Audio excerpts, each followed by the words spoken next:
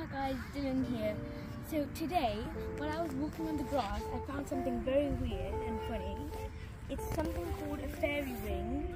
It's a ring of mushrooms, but I've only found a quarter. 3/4 it maybe just gone by some reason. In the Victorian times, people believed that this marked a spot where a fairy had been dancing in the night, hence the name. But now scientists have discovered that it's like a root connection, root linking, and it's a really funny thing to happen. And I found it right here on the grass. Thank you for watching. Like and subscribe. Hit the bell button if you haven't already. Goodbye.